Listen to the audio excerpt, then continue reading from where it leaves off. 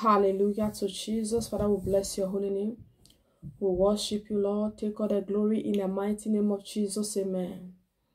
This is God's own channel with Evangelist Sarah. You are welcome. The Lord bless you. The Lord bless every member of this household. It is well with you, child of God.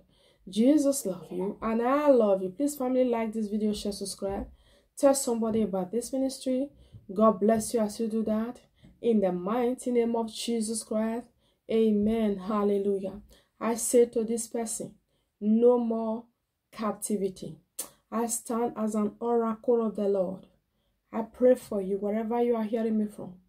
God has set you free. You are free in the name of Jesus. I say no more captivity. You are not permitted to be in captivity. You are not permitted to be taken captive by the enemy. Hallelujah. Hear me very well. The voice that you hear every time that make you to feel as if you are not qualified. I want to tell you that you are qualified.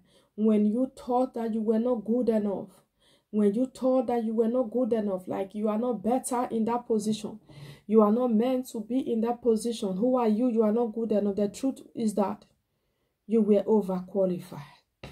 That thing that you thought that you are not good enough to go and get, you are feeling that way that, oh, I am not good enough for this, I'm not good enough for that. Hear me very well. The truth was that it is that you are even overqualified.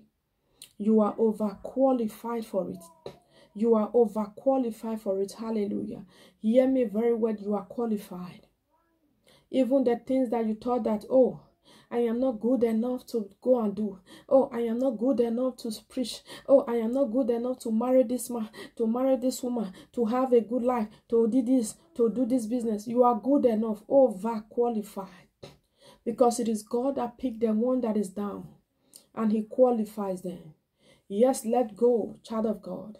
No, that is why I said no more captivity, because the thought have become like a captivity in the heart of this person. Oh, I can't do it. I can't go. I can't get it. Yes, you can. Yes, you can. Hallelujah. Yes, you can. I say again, you can. You can. You can do it. Why? Because you are more than qualified. You look at some companies, you are thinking that, oh, you are not qualified to work. You are not qualified to be employed in some certain place. Even when you have the confirmation of going there to apply for the job, something keep telling you that, oh, people like you are not needed there. People like you are needed. If it is not you who God has qualified, who else will he qualify? I pray for you. That mind captivity, you are free from it in the name of Jesus. The Bible says, whom he has set free, he is free indeed. You are free in the name of Jesus. You are a go-getter. Go and get that wish that the Lord has blessed you with. It is well with you. Jesus loves you. And I love you with the love of Christ. I remain your sister, Evangelist Sarah. By the grace of God, I will see you again. Bye-bye.